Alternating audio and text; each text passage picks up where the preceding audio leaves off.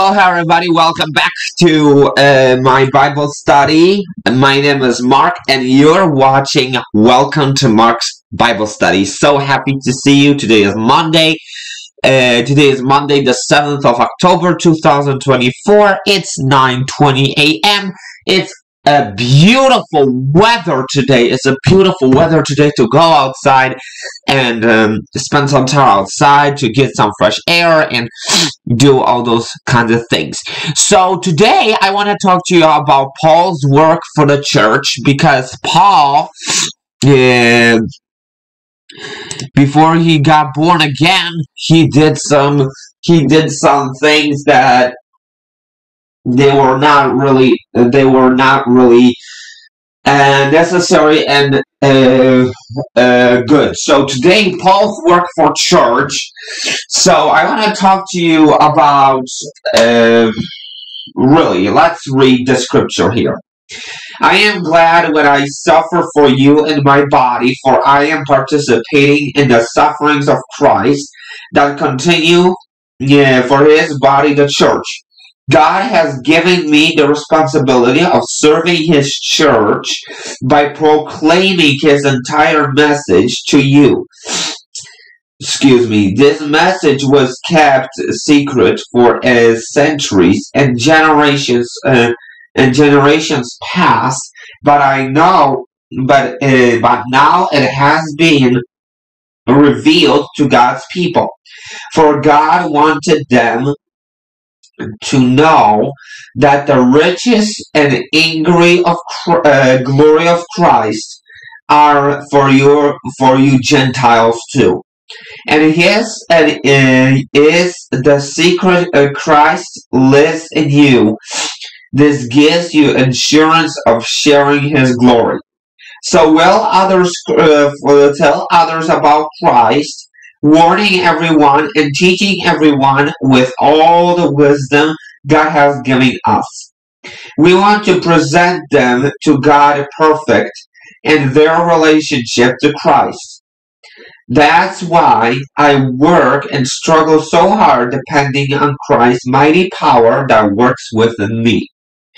So today we are going to talk about how to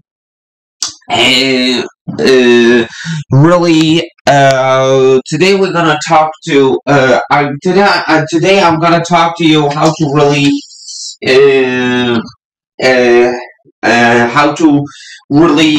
I don't know what to say, but Christ is our God, isn't he? Christ is our God, and he is our creator. He is our creator. He is our master, and he is the creator of heaven and earth, isn't he? So we need to acknowledge that we as Christians, that we believers in Christ, are we? We believe, we are the believers of Christ, and we are believing in Christ Jesus. So Jesus is our creator of heaven and earth. This is what I just said. The point is about believing in Christ is stop doing sinful things. Stop doing sinful things. And stay away from evil nature. Stay away from sexual immorality, from impurity, from those other kinds of things that are against God. So the thing is about the whole thing about believing in Christ, that you follow Christ. Not because this is your choice, no, that is just because you are the believer. So the believers are trying to teach about Christ, trying to teach the Bible, and that is Paul works for church. When Paul is working for church, it's just because Paul is working for is because Paul is working for Christ, because Christ is the church.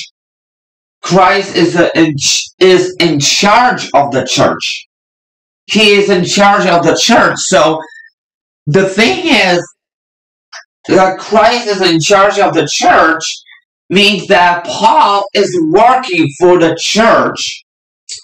He has been forgiven. He has been born again. So he's working for church. He's not working for Roman Empire anymore. He's working for church. The church is a place when there's a pastor or services and all that stuff. But this is God's house. This is Christ's house. This is where Christ. This is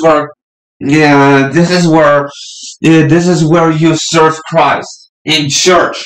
We serve Christ every single day, not in church, but in the public places.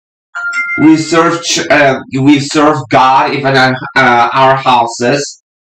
We serve God everywhere. The thing is that Paul is trying to say that people usually forget that Christ is our creator. He is God. He is the King of all kings.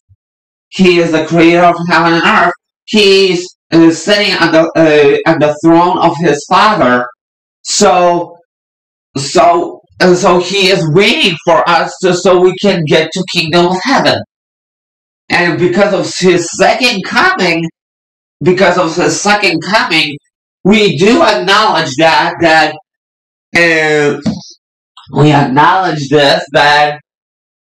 he's coming the second time. He's coming the second time, so we need to be ready. We need to be prepared. We need to be ready just in case of some kind of bad incidents, the wars and all that stuff. Those are already the signs of the end times. We are now in the end times. We are now in the end times. We are now in the middle of seals. Now we are in the middle of seals because of the year of 2025, of the year of 2024, 2025, 2026, lots of things are going to happen. Lots of things will change. Lots of things will probably get better or probably get worse. We never know what's going to happen. We never know what's going to happen. The year is going after year after year after year. We need to be ready for the second coming of Jesus. So Jesus is gonna sort all those people who are in bad rebellious behavior and those who are in good behavior and they are worshiping him on a regular basis. So those who worship him on a regular basis, that means when we worship Christ, when we worship in Christ, we will get persecuted. The sinners are going to be on fire, but we will get persecuted in another way. But we will get resurrected. We will get resurrected, and when people die in him, they will be resurrected. That is so encouraging for other believers, because the other things that really you have to really think about is to acknowledge that the second coming of Christ is mentioning in the Bible all the time. Not seriously in the book of not seriously in the book of Revelation, but still in the book of James, the book of Hebrews, the book of other books, even in Old Testament is even in the Old Testament it is mentioned the second coming of Jesus Christ. For example, the book of Isaiah is a prophet that talks about his prophecy about the second coming of Christ. Or the book of Daniel, the book of the book of Ezekiel. He's talking about vision. Ezekiel was a prophet that he had a very good relationship with God, but still he had the book of Ezekiel is so weird because of Ezekiel's visions from God. He saw all those mysterious creatures and like out of the blue. So this is the whole thing about the second coming of Jesus that is mentioned in even all books in the Bible. For example, in the book of First Thessalonians, when my pastor was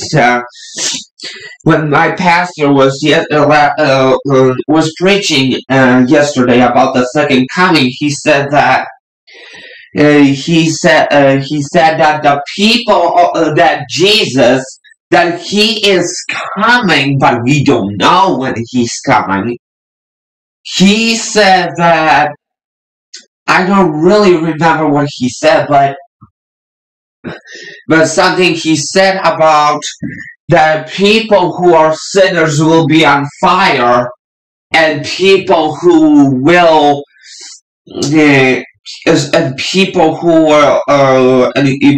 who are in Jesus, they are gonna be with him. So they get so we will get raptured. I don't know. Rapture is a teleportation to the kingdom of heaven. It's not exactly a teleportation, but it's rapture is going to kingdom of heaven. Really, rapture is going to kingdom of heaven. The only way you're gonna enter the kingdom of heaven is believing in Jesus, is going through him. Is going through him because he is God. He's alive all the time, and he's watching us all the time when we do it. So the thing is, God can do all things. God can create things that are invisible. God can create things that are visible. But those things that are invisible, we don't see. How God created this? That's a good question. God is amazing. God can do all things. God can do lots of things that really people do not really understand what God is trying to do. But God, he understands by himself what he's doing. God knows his name. In the book of Revelation is mentioned that the guy, the man and the horse rider, that nobody knows that man, just himself. He knows just himself. It's a kind of surprise, isn't it? Excuse me. The surprise from God, and what Joel Osteen was mentioning in the Old Testament about Abraham and Sarah. They were very old. They were too old to have kids. They were too old to have kids. But there was the surprise. This is what happened to Abraham and Sarah. Sarah got pregnant and she raised Isaac. She raised Isaac. So she raised Isaac, so that was a surprise. Lots of those things are going to be those surprises, but the only thing is it depends on you. Do you believe in God or not? If you're not a Christian, you don't believe in God, and you are a sinner, then God is going to put you in sort of with those people who do not believe in Christ. But people who believe in Christ, because I believe in Christ, I believe in God, I believe in Christ, I go to church, reading the Bible, doing my Bible studies, doing this on a regular basis, doing this 3 times a week. Doing this 3 times a week. That doesn't mean. That means that we are written in the book of life. Those who are not written in the book of life, I'm sorry, you're going to the other kingdom than the kingdom of heaven. The other kingdom. And the thing is, you need to acknowledge that Paul is working like this for the church. That people are trying to, that Paul is trying to explain, that Paul is trying to explain that he's working for Christ. He's working for the church because this is God's house. Do you see what's going on? So the Christ house is God's house. So this is the church. The church. So this is the church. So that's okay to believe in Christ and do all those things through Him. Set your minds above and not on earthly things. That is amazing to do, isn't it? That is so amazing to do. But the thing is, if you believe in Christ, you should not focus on earthly things. You should focus on the things that are above the earth. Thank you so much, and I will see you next time. Thank you so much. Thank you so much for listening to me, to Paul's work for the church. I hope you really like it. Please subscribe to my channel, hit that notification bell, share it with the friend if as much as you can, and I will see you tomorrow at the same time. Thank you so much. God bless you. Stay happy, keep smiling, and keep worshiping the Lord, because lots of other messages are coming.